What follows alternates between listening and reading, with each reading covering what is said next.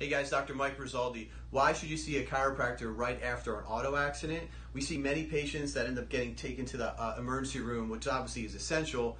They're just going to rule out fractures and dislocations, internal bleeds, like emergency situations.